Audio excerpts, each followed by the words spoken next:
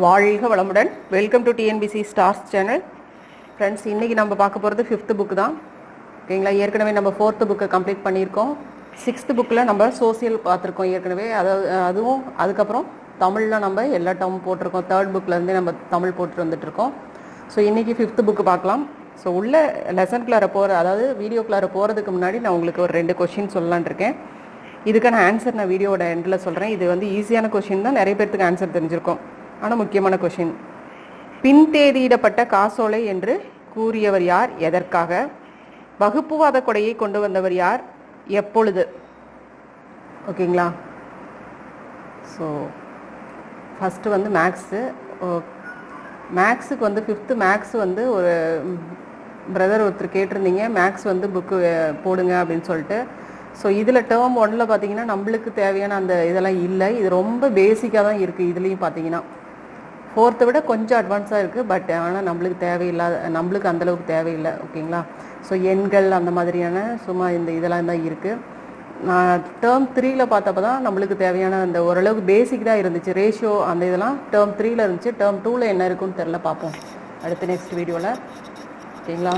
இப்போ இதை சயின்ஸில் பார்த்தீங்க அப்படின்னா உறுப்பு மண்டலங்கள், பருப்பொருள்கள் மற்றும் மூலப்பொருள்கள், ஆற்றல், அன்றாட வாழ்வில், அறிவியல்.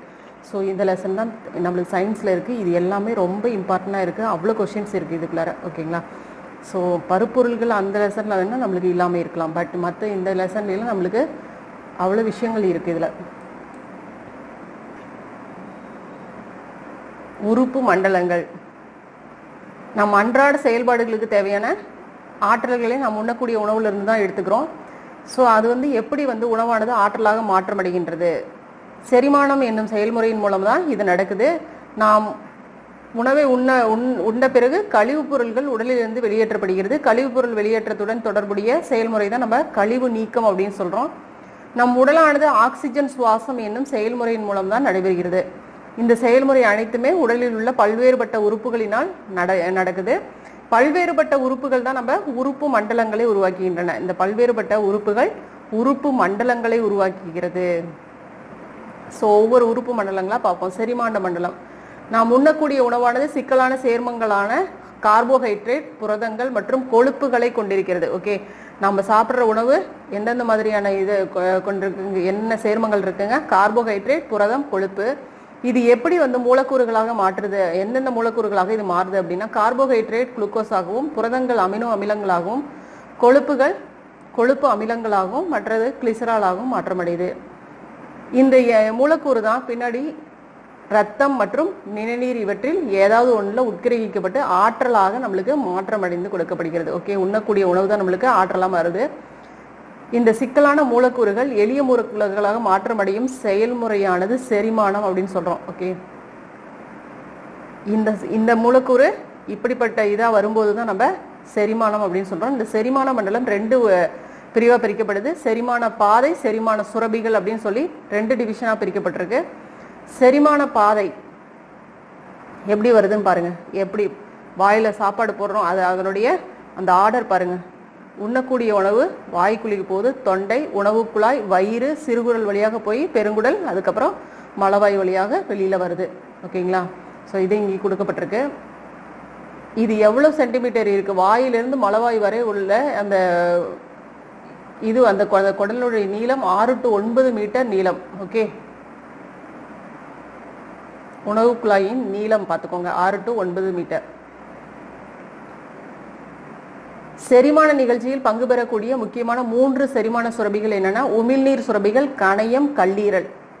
ஓகே, இதில் கொடுத்துருக்கிற பாயிண்ட்லாம் பார்த்துக்கோங்க. சில உயிரினங்கள் விலங்குகளின் செரிமான மண்டலத்தில் வாழ்கின்றன. எந்த மாதிரியான விலங்குகள் வாழுதுங்க? தட்டை புழுக்கள். இது மனிதர்களுடைய சிறுகுடல்ல வாழுது. 3 இணை உமிழ்நீர் சுரபிகளான மேலெண்ண சுரபி, நாவடி சுரபி, கீழ்த்தாடை சுரபி போன்றவை சுமாராக 1.5 லிட்டர் உமிழ்நீரை ஒவ்வொரு நாளும் சுரக்குகிறது. ஸோ உமிழ்நீர் ஒவ்வொரு நாளும் இந்த சுரபிகள் எவ்வளோ சுரக்குதுங்க? 1.5 லிட்டர் சுரக்குது ஒவ்வொரு நாளைக்கு. ஓகே, அந்த சுரபிகள் என்னென்னு பார்த்துக்குங்க. மேலெண்ண சுரபி, நாவடி சுரபி, கீழ்த்தாடை சுரபி. ஓகே, சுவாச மண்டலம். சுவாச மண்டலங்கள் அப்படின்னு சொல்லப்படுது. 3 முதன்மையான பாகங்கள் இணைந்து சுவாச மண்டலத்தை உருவாக்குகின்றன. அது என்னென்னா சுவாச வழி, நுரையீரல், சுவாச தசைகள். ஓகே, இதுதான் சுவாச மண்டலங்கள் சொல்கிறோம். இது எப்படி இதாகுது, மூச்சு சிற்றறைக்கு எப்படி போகுது அப்படின்னு பார்த்தோம்னா, நாசி வழியாக நம்ம மூக்கு துவாரத்தை, அந்த நாசி வழியாக நம்ம மூச்சு இழுக்கிறோம். அது நாசி குழிக்கு போகுது. அதுக்கப்புறம் தொண்டை, குரல் வளை, மூச்சு குழல், மூச்சு கிளைக்குழல், மூச்சு சிறுகுழலுக்கு போயிட்டு மூச்சு சிற்றறைக்குள்ளார இது போகுது. மூச்சு சிற்றறை இங்கே கொடுத்துருக்காங்க பாருங்க, இந்த இடம் வந்து சேருது.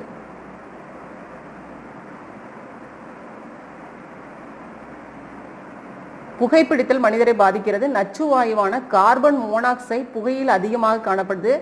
தீ விபத்தின் போது உண்டாகும் புகையில் சிக்கிக் கொள்ளும் போது மூச்சு திணறலாம். இதனால மக்கள் இருக்கிறாங்க. ஸோ ஒரு நிமிடத்தில் நம்மளுடைய மூச்சு சுவாசம் எவ்வளோனா 16 to 18 முறை சுவாசிக்கிறோம் ஒரு நிமிடத்திற்கு. ஓகே, இதுவே ஒரு நாளைக்கு ஒரு மனுஷன் சராசரியாக எவ்வளோனா 20,000 முறைக்கு மேல் சுவாசிக்கிறோம் அப்படின்னு சொல்லப்பட்டிருக்கு. ஓகே, ஸோ 16 to 18 ஒரு நிமிடம், 20,000 ஒரு நாளைக்கு. ஸோ இந்த அளவுக்கு இதை பார்த்துக்கிட்டோம்னா போதுங்க. இந்த ஸ்டாண்டர்டில் இந்த அளவுக்கு நம்மளுக்கு இந்த இதெல்லாம் விஷயங்கள்லாம் தெரிஞ்சால் போதும். என்னென்ன கொஸ்டின் வருமோ அதை மட்டும் பார்த்துப்போம். சுவாச வழியானது நாசிக்குழி, தொண்டை, அதுதான் அங்கே பார்த்தோம் இல்லையா, அதுதான் இங்கே சொல்லப்பட்டிருக்கு. சுவாச மண்டலத்தின் முதன்மை உறுப்பு நுரையீரல் தான். இவை கூம்பு வடிவமுடைய இணை உறுப்புகள். இது முதுகெலும்பு தொடரின் அருகில் 2 பக்கங்களிலும் அமைஞ்சிருக்கு. ஓகே, ஸோ முதுகெலும்பு தொடருடைய அந்த 2 பக்கங்கள்லையும் இது இருக்கு, அந்த நுரையீரலுடைய அந்த பாகங்கள்.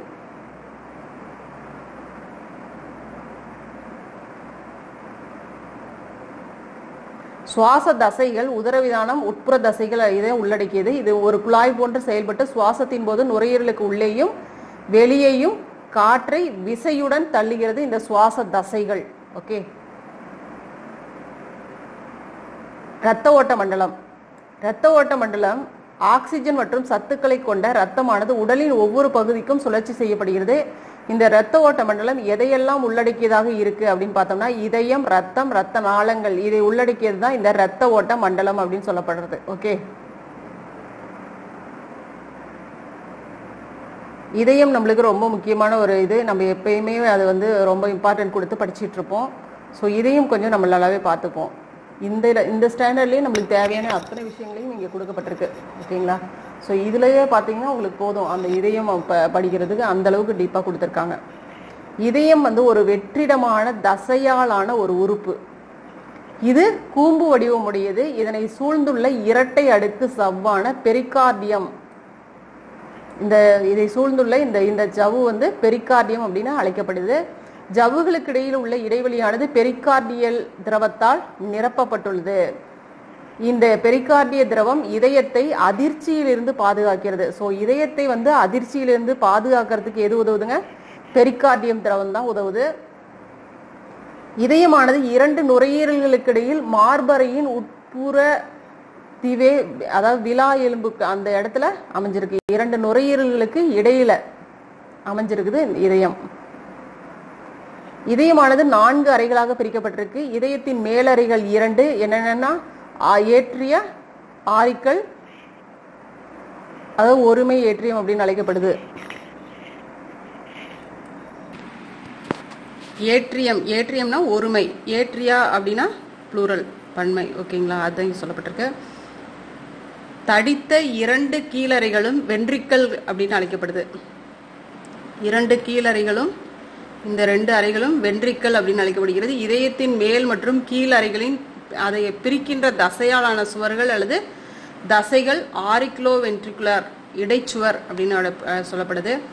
இதயத்தின் வலது பக்கம் ஆக்சிஜனற்ற இரத்தத்தை உடலின் பல்வேறு பாகங்களிலிருந்து பெற்று ஆக்சிஜனை பெறுவதற்காக நுரையீரலுக்கு உந்தி தள்ளுகிறது. இதயத்தின் இடது பக்கம் ஆக்சிஜனேற்றம் அடைந்து இரத்தத்தை நுரையீரலிருந்து பெற்று உடலின் பல்வேறு பாகங்களுக்கு உந்தி தள்ளுது. ஓகே, ஸோ உடலின் பல்வேறு பாகங்களுக்கு இரத்தத்தை உந்தி தள்ளுறது எதுங்க?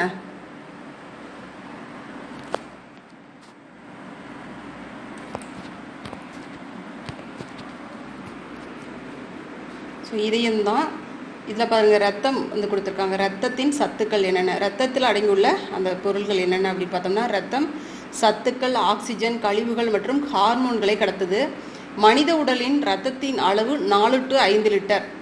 நான் உங்களுக்கு வந்து அந்த ரத்தம் அந்த இதை வந்து வீடியோ உங்களுக்கு வந்து ஆடியோவில் உங்களுக்கு கொடுத்துருப்பேன். அதனுடைய இதெல்லாம், அதாவது இம்பார்ட்டன்ட் கொஷின் சொல்லும்போது அது எல்லாமே நம்ம சொல்லியிருப்போம். மனித உடலில் எவ்வளோ இருக்கும், ஆண் பெண் அந்த இதில் எவ்வளோ அந்த இதெல்லாம் இருக்கும், ஹார்மோன்களின் அளவு, WBC அதனுடைய இது எல்லாமே சொல்லியிருப்போம் நம்ம. ஸோ அது அந்தளவுக்கு நம்மளுக்கு வந்து இதில் இன்னும் கொஞ்சம் கம்மியாக தான் கொடுத்துருக்காங்க. ஸோ இந்த அளவுக்கு ரொம்ப கம்மியாக கேட்டுற மாட்டாங்க நம்மளுக்கு. ஸோ இதயத்தின் அந்த இது பாகங்கள் அது எப்படி இருக்குது அப்படிங்கிற அந்த அமைப்பு தான் இங்கே சொல்லப்பட்டிருக்கு. ஓகேங்களா. சில வகையான விலங்குகளான கடல் நண்டுகள் மற்றும் பிற நண்டுகளில் ரத்தம் வந்து நீல நிறத்துடன் இருக்குமா. ஓகே. ஸோ எதில் பார்த்துக்குங்க, கடல் நண்டுகள் பிற நண்டுகளில் ரத்தம் வந்து நீல நிறம். அதே மாதிரி கரப்பான் பூச்சி எடுத்துக்கிட்டோம்னா அது வந்து நிறமற்றதாக, அதாவது வெள்ளை நிறத்தில் இருக்கும் அந்த கரப்பான் பூச்சியோட அந்த ரத்தம். எலும்புக்கு கீழாக அந்த நாடி துடிப்பை கண்டறியலாம். 15 வினாடிகளுக்கு நாடி துடிப்பினை கணக்கிடணும். அதுதான் 4ஆல் பெருக்குனா 60 அப்படின்னு சொல்லி வருது.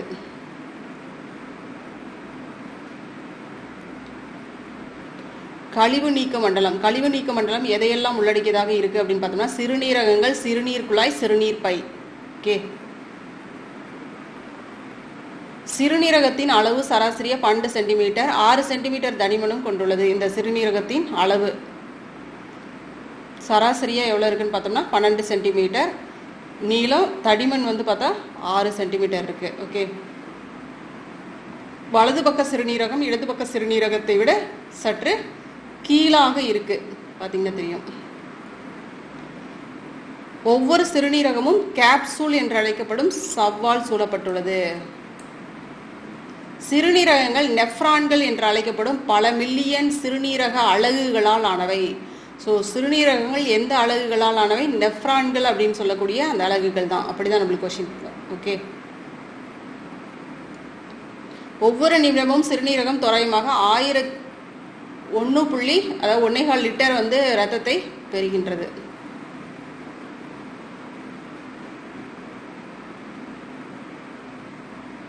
நரம்பு மண்டலம். நரம்பு மண்டலம் 2 பிரிவுகளாக பிரிக்கப்படுது. என்னென்னா மைய நரம்பு மண்டலம், பிரிவு நரம்பு மண்டலம் அப்படின்னு சொல்லி 2 பகுதிகளாக பிரிக்கப்படுது. சென்ட்ரல் நர்வஸ் சிஸ்டம், இதுதான் CNS அப்படின்னு சொல்றது, இந்த சென்ட்ரல் நர்வஸ் சிஸ்டம் அப்படின்னு சொல்லப்படுகிறது. PNSங்கிறது பெரிஃபரல் நர்வஸ் சிஸ்டம். ஓகே. மூளை வந்து 3 உரைகளால் சொல்லப்பட்டிருக்கு. அது என்னன்னா டியூரா மேட்டர், அராக்னாய்டு மேட்டர், பயா மேட்டர் அப்படின்னு சொல்லிட்டு 3 உரைகளால் சொல்லப்பட்டிருக்கு. இவை மெஜினன்சஸ் அப்படின்னு அழைக்கப்படுது. இந்த 3 உரைகளுக்கு என்னன்னு பேருங்க? மெஜினன்சஸ். மூளை வந்து எதில் பாதுகாப்பாக இருக்குது அப்படின்னு சொல்லப்பட்டிருக்கு பாருங்க. எதில்? மூளை வந்து கிரேனியம் அல்லது மண்டை ஓடு என்னும் எலும்பு பெட்டகத்துக்குள். ஓகே. அந்த மண்டை ஓட்டில் இருக்கக்கூடிய அந்த எலும்பு பெட்டகத்துக்குள்ளார மூளை வந்து பாதுகாப்பாக இருக்குது. இது 8 அசையா எலும்புகளால் ஆனது. நியூரான் எனப்படும் பல மில்லியன் அலகுகளால் மூளை வந்து உருவாக்கப்பட்டுள்ளது. நியூரான் எப்படி வந்து சிறுநீரகத்துக்கு என்னதுங்க? நெஃப்ரான்கள், மூளைக்கு நியூரான். மனித மூளை 3 முக்கிய பாகங்கள் இருக்குங்க. முன்மூளை, நடுமூளை, பின்மூளை. முன்மூளை வந்து பெருமூளைன்னு சொல்கிறோம், நடுமூளை சிறுமூளை, பின்மூளை முகுளம் அப்படின்னு சொல்கிறோம். முன்மூளை வந்து தலாமஸ் மற்றும் ஹைபோதாலமஸ் ஆகியவற்றால் ஆனது. இது வந்து மூளையின் மிகப்பெரிய ஒரு பகுதி தான் இந்த முன்மூளை, அதாவது பெருமூளை அப்படின்னு சொல்லப்படுகிறது. இது மனிதனின் நினைவாற்றலின் மையமாகும். பெருமூளைங்கிறது மனித நினைவாற்றலின் மையம். இது புத்தி கூர்மை, கற்பனைத்திறன், காரண காரியம் இதுக்கு உதவுது, காரணமாக இருக்கு. சிறுமூளை, நடுமூளை, இது பெருமூளையின் பின்பகுதியில் இருக்கு. இது உடலின் தசைகளின் இயக்கத்தை ஒருங்கிணைக்குது. இது உடலின் சமநிலையை பராமரிக்கிறதுக்கு உதவுது. மனித மூளையின் சராசரி எடை பாருங்க 1.300 கிலோகிராம். பின்மூளை, முகுளம். பின்மூளை வந்து பான்ஸ் மற்றும் முகுளத்தால் ஆனது. இது மூளைத்தண்டு அப்படின்னு அழைக்கப்படுது. இது சுவாசம், இதய துடிப்பு மற்றும் பிற தன்னிச்சையற்ற தசைகளின் இயக்கங்களை கட்டுப்படுத்த இது உதவுது. இது முக்கிய முடிச்சு அப்படின்னு அழைக்கப்படுகிறது. பின்மூளை என்னன்னு அழைக்கப்படுது? முக்கிய முடிச்சு, இதான் முகுளம். இது மூளையை தண்டுவடத்துடன் இணைக்கிறது.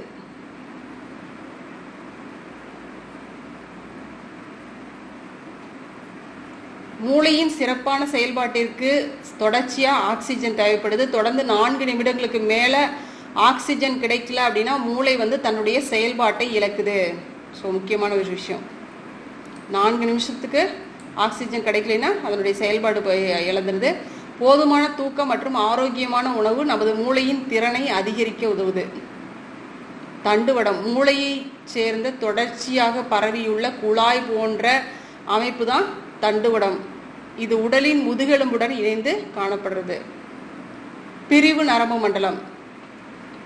தண்டுவடத்திலிருந்து வெளியேறி உடல் முழுவதும் பரவக்கூடிய நரம்பு மண்டலங்களை பிரிவு நரம்பு மண்டலம் உள்ளடக்கியுள்ளது. இது 2 பகுதிகளாக இந்த பிரிவு நரம்பு மண்டலம் இருக்கு. என்னன்னா உடல் நரம்பு மண்டலம், தானியங்கு நரம்பு மண்டலம் அப்படின்னு சொல்லி 2 பிரிவாக இருக்கு. இது என்ன பணிகள்? இதனுடைய இது என்னன்னா, உடல் நரம்பு மண்டலம் உடலில் இருந்து உணர்வுகளை மூளைக்கும் மற்றும் மூளையிலிருந்து செய்திகளை உறுப்புகளை இயக்குவதற்கும் கடத்துகிறது.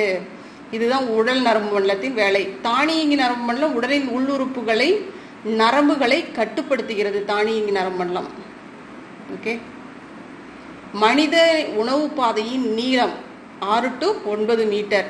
சுவாசத்துடன் தொடர்புடையது. இதில் பார்த்தோம்னா நுரையீரல். நமது உடலில் எத்தனை சிறுநீரகங்கள்? 2. மூளையின் செயல்பாட்டு அலகு பார்த்தோம் இல்லைங்களா, நியூரான். ரத்தத்தை உந்தி தள்ளுவது இதயம். இதயம் தான் நம்மளுக்கு ரத்தத்தை உந்தி தள்ளக்கூடிய செயல்பாடு பண்ணுது. உறுப்புகளின் தொகுதிகள் என்ன மண்டலத்தை சார்ந்துங்க? அதாவது உறுப்பு மண்டலத்தை உண்டாக்குகிறது. உடல் கழிவுகளை வெளியேற்றும் செயல் கழிவு நீக்கம் அப்படின்னு அழைக்கப்படுது. மனித இதயத்தில் உள்ள அறைகளின் எண்ணிக்கை 4 அறைகள் இருக்கு. சிறுநீரகத்தின் செயல் அலகு என்னன்னு பார்த்தோங்க, நெஃப்ரான் கொடுத்துருக்காங்க இல்லைங்களா, இதுதான் நெஃப்ரான். இந்த மனித நரம்பு மண்டலம் எத்தனை பகுதிகளாக பிரிக்கப்பட்டிருக்குங்க? 2 பகுதிகளாக பிரிக்கப்பட்டிருக்கு. ஓகே.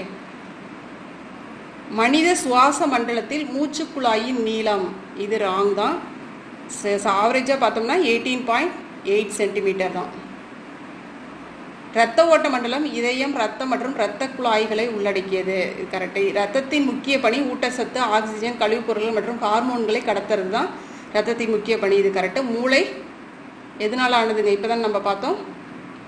மண்டையோட்டி எதால் மூடப்பட்டிருக்குங்க?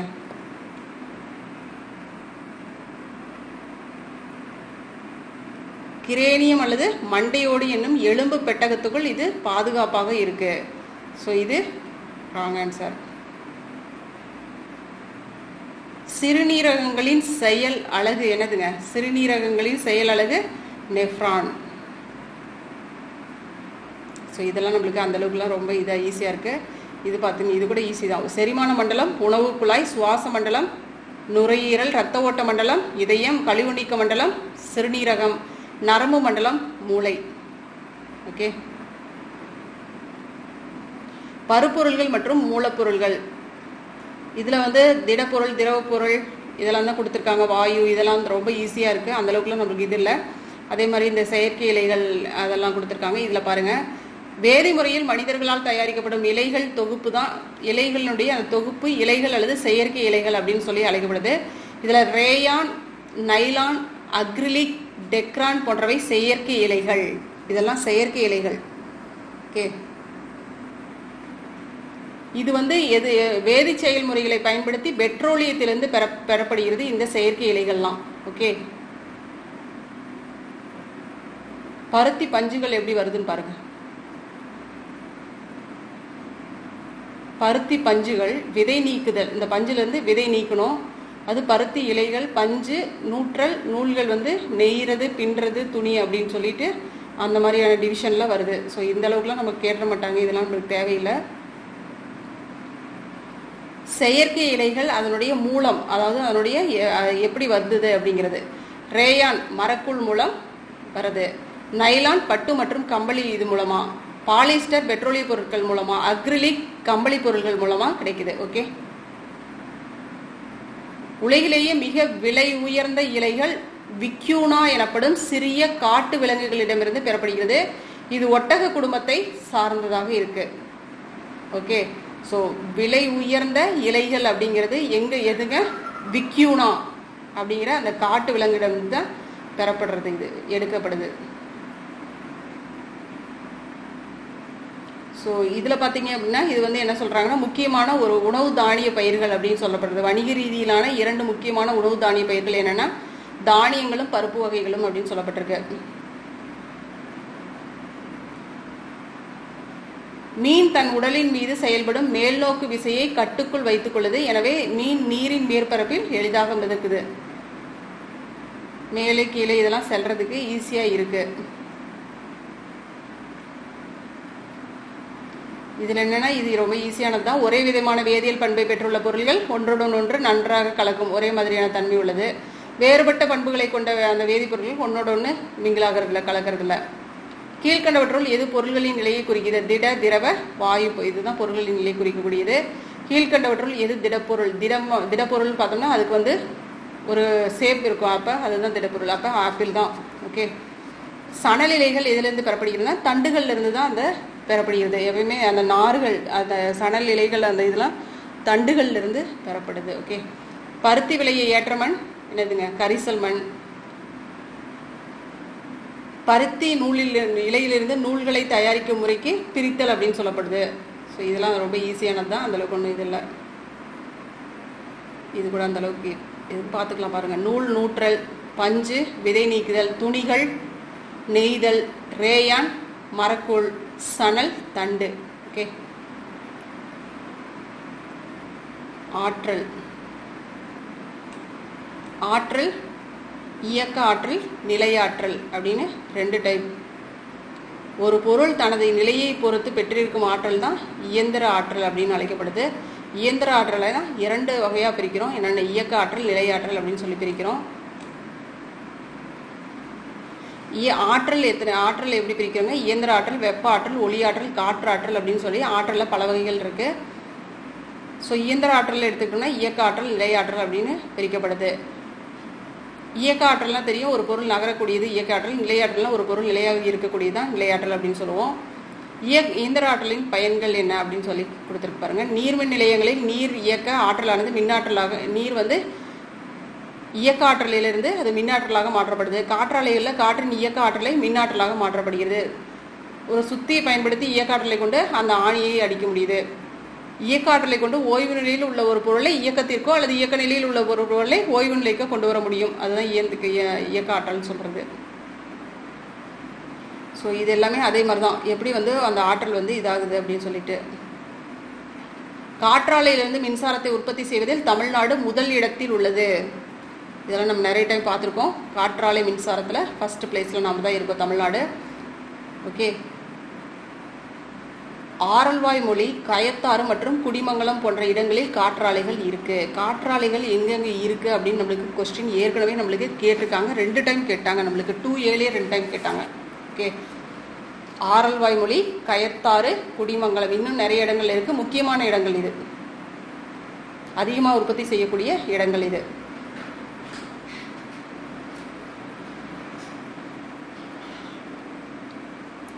வெப்பம் அப்படிங்கிறது ஒரு பொருளின் மூலக்கூறுகளின் மொத்த ஆற்றலை குறிக்குது. வெப்பநிலை என்பது ஒரு பொருளின், அந்த பொருளில் உள்ள வெப்பத்தின் அளவை குறிக்குது. ஓகே, வெப்பநிலைக்கும் வெப்பத்துக்கும் உள்ள டிஃபரன்ஸ் பாருங்க.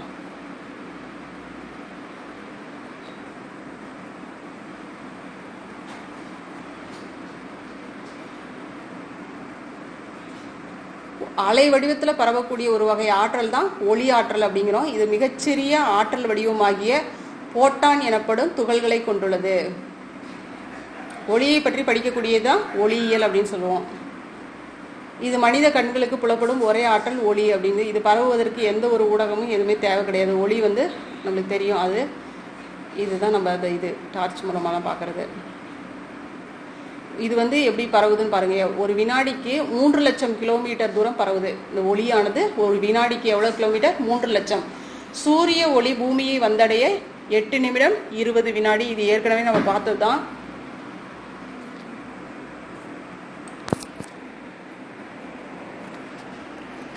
ஏற்கனவே உங்களுக்கு தெரிஞ்சிருக்கும்.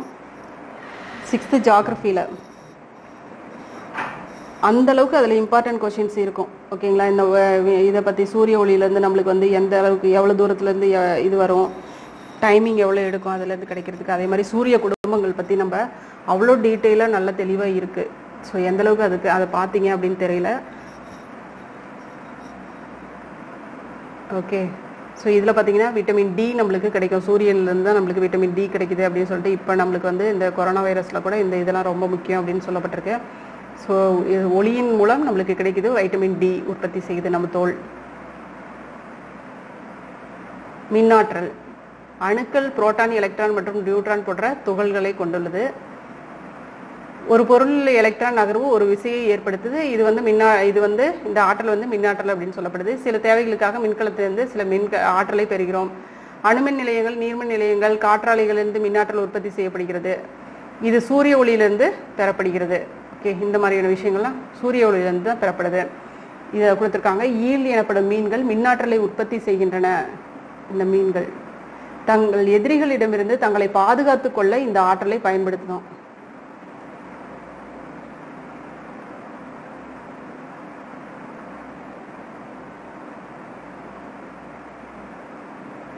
ஆற்றலை ஆக்கவோ அழிக்கவோ முடியாது. ஒரு வகை ஆற்றல் வேறொரு வகை ஆற்றலாக மாறுகிறது. இதுவே ஆற்றல் அழிவின்மை விதி அப்படின்னு இதனை கூறியவர் யாருங்க? Julius Robert mayor. ஓகே, ஆற்றல் அழிவின்மை விதியை கூறியவர் ஜூலியஸ் ராபர்ட் மேயர்.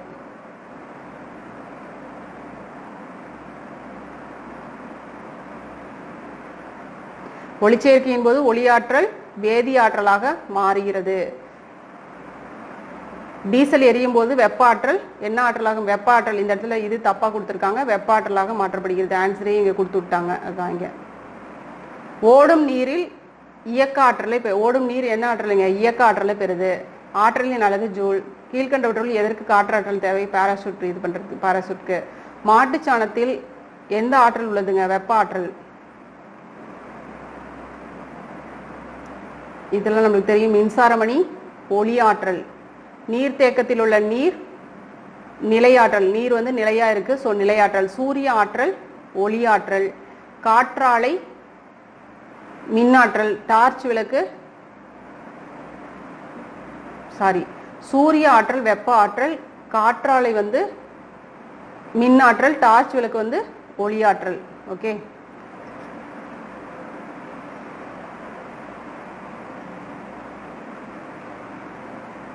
இது கொஞ்சம் முக்கியமான லெசன் தான். அன்றாட வாழ்வில் அறிவியல். தமிழ்நாட்டில் தோன்றிய அறிவியலாளர்கள். எம்.எஸ். சுவாமிநாதன். இவருடைய துறை மரபியல் துறை. பங்களிப்பு எந்த இதுல இவருடைய இது இருந்துச்சுன்னா பசுமை புரட்சி. பசுமை புரட்சி எம்.எஸ். சுவாமிநாதன், பசுமை புரட்சி தந்தை. சீனிவாச ராமானுஜம் கணிதத்துறை. கலப்பு எண்கள் வெங்கட்ராமன் ராதாகிருஷ்ணன். உயிரியல் ரிபோசோமின் அமைப்பு. முனைவர் ஏபிஜே அப்துல் கலாம் வானூர்தி அறிவியல் ஏவுகணை தயாரிப்பு. சர்.சி.வி. ராமன் இயற்பியல் ஒளி சிதறல். ஓகே, ஸோ நம்மளுக்கு இப்படியே கூட நம்மளுக்கு இது வச்சு விட்டுலாம், பொறுத்துக்க நம்மளுக்கு இப்படியே கொடுத்துடலாம், பார்த்துக்கோங்க. ஆனால் ஈஸி தான், அப்படி கொடுக்கறதுக்கும் வாய்ப்பு இருக்கும்.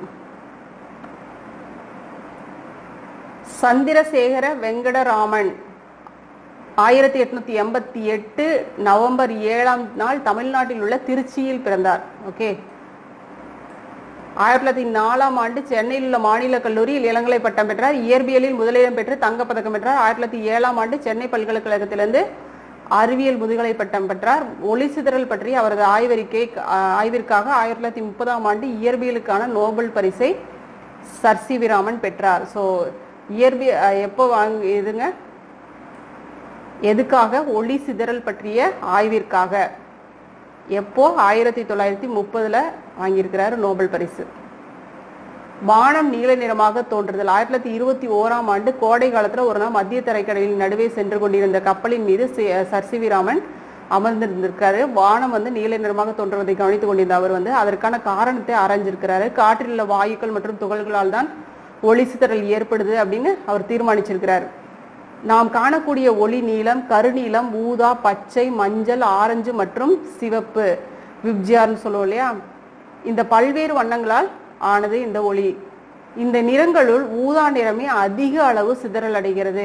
இந்த காரணத்தினாலதான் அநேக நேரங்கள்ல வானம் வந்து நீல நிறமாக தோன்றுது. சூரிய உதயம் மற்றும் மறையும் நேரங்களில் சூரிய கதிர்கள் நீண்ட தூரம் பயணிக்க வேண்டும். அவ்வாறு பயணிக்கும் போது சிவப்பு வண்ணத்தை தவிர பிற வண்ணங்கள் சிதறல் அடைந்து விடுகிறது. ஓகே, ஸோ அந்த நேரத்தில் நம்ம பார்த்தோம்னா அந்த சூரியன் மறையிறப்பையும் தோன்றும் போதும் சிவப்பு வண்ணம் வானத்தில் பார்க்க முடியுது நம்மளால. எனவே சூரிய உதயம் மற்றும் மறைவின் போது வானம் சிவப்பு நிறமாக தோன்றுது. 1928ஆம் ஆண்டு பிப்ரவரி 28ஆம் நாள் சர் சி வி ராமன் என்ற அறிவியலாளர் ராமன் விளைவை கண்டுபிடித்ததை நினைவு கூறும் விதமாக அந்த நாள் வந்து தேசிய அறிவியல் தினமாக கொண்டாடப்படுது. ஸோ பிப்ரவரி 28 நம்மளுக்கு என்னதுங்க, தேசிய அறிவியல் தினம். எதுக்காக? ராமன் விளைவை, அதாவது சர் சி வி ராமன் இது வந்து கண்டுபிடிச்சதுக்காக, ராமன் விளைவு அப்படிங்கிறத கண்டுபிடிச்சதுக்கு. இவருடைய இந்த இதுக்கே பேரே, இந்த ஆராய்ச்சிக்கு பேரே ராமன் விளைவு. அவுல் பக்கீர் ஜைனுலாப்தீன் அப்துல் கலாம் இவர் வந்து ஒரு வானூர்தி அறிவியலாளர். 1931ஆம் ஆண்டு அக்டோபர் 15ஆம் நாள் தமிழ்நாட்டில் ராமேஸ்வரத்தில் பிறந்தார். ஸோ பிறப்பு பார்த்துக்கோங்க, அக்டோபர் 15, 1931. 1954 திருச்சியில் உள்ள புனித வளனார் கல்லூரியில் அறிவியல் இளங்கலை பட்டம். 1960 சென்னையில் உள்ள மெட்ராஸ் தொழில்நுட்ப நிறுவனத்தில் வானூர்தி பொறியியல் பட்டம் பெற்றிருக்கிறாரு. இந்திய ஏவுகணை தயாரிப்பு திட்ட பணிகளை மேற்கொண்டதால் இந்தியாவின் ஏவுகணை நாயகன் என அழைக்கப்பட்டார். இந்தியாவின் குடியரசுத் தலைவராக எப்போ 2002 இருந்து 2007 வரைக்கும் பதவி வகிச்சிருக்கிறாரு. மக்களின் குடியரசுத் தலைவர் அப்படின்னு அழைக்கப்பட்டவர். 1981ஆம் ஆண்டு பத்மபூஷன் விருது, 1990 பத்ம விபூஷன் விருது, 1997 பாரத ரத்னா விருது. ஓகே, இவருடைய விருதுகள். அக்னி சிறகுகள், இலக்கு 2020, எழுச்சியூட்டும் எண்ணங்கள், இதெல்லாம் இவருடைய புத்தகங்கள்.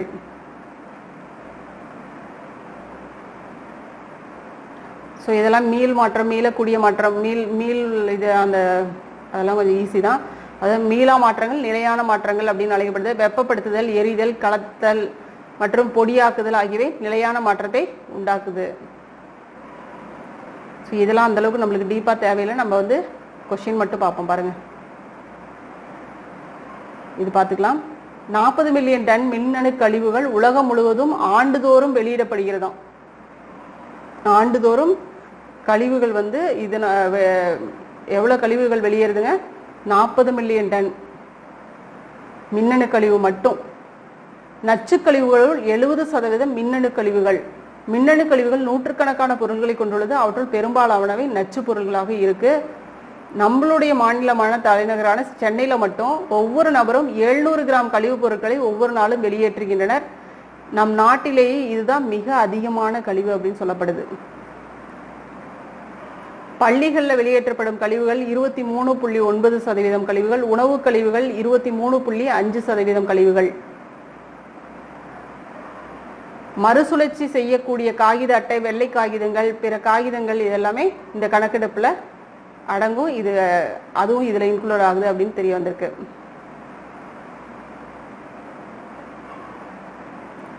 ஒளி சிதறலடைவதால் வானம் வந்து நீல நிறமாக தோன்றுறது. ஏவுகணை நாயகன் என அழைக்கப்பட்டவர் ஏபிஜே அப்துல் கலாம். மீளக்கூடிய மாற்றம் அப்படின்னு பார்த்தா பனிக்கட்டி உருகுதல். மீளக்கூடிய மறுபடியும் அது நீராக மாறுது இல்லையா, அது மீளக்கூடிய மறுபடியும் அந்த இயல்பு நிலைக்கு வருது. ஸோ அது மீளக்கூடிய மாற்றம். வேதிவினைகள் எதற்கான உதாரணம் அப்படின்னா மீளக்கூடிய மாற்றத்துக்கும் உதாரணம் தான் மீளா மாற்றம். ரெண்டுமே வேதிவினை அங்க நிகழுது.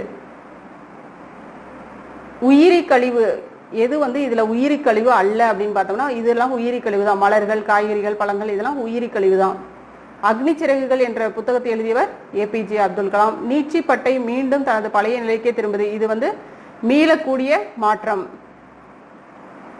பெரும்பாலான இயற்பியல் மாற்றங்கள் வேதி மாற்றங்கள் தான். செய்தித்தாள் வந்து மறுகழிவு செய்யக்கூடிய ஒரு இதுதான். வீடுகள் மற்றும் அடுக்குமாடி குடியிருப்புகளில் வெளியேற்றப்படும் கழிவுகள் நச்சு கழிவுகள்.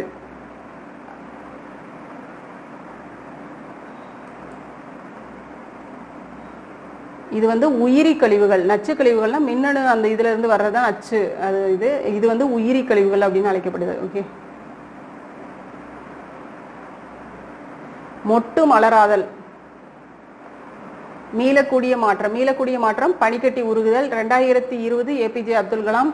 காகிதம் மறுசுழற்சி கழிவு, காய்கறிகள் உயிரி கழிவு, மொட்டு மலர்தல் மீளக்கூடிய மாற்றம். ஓகே,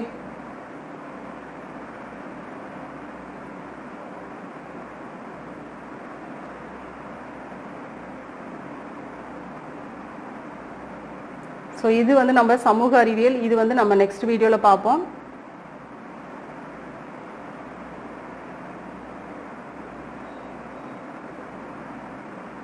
சூரிய குடும்பம் தான் கொடுத்துருக்காங்க. நம்ம சூரிய குடும்பம் 6th புக்கில் நல்லா தெளிவாக இருக்குது. ஸோ அதை நீங்கள் படிச்சிங்கன்னாவே போதும்.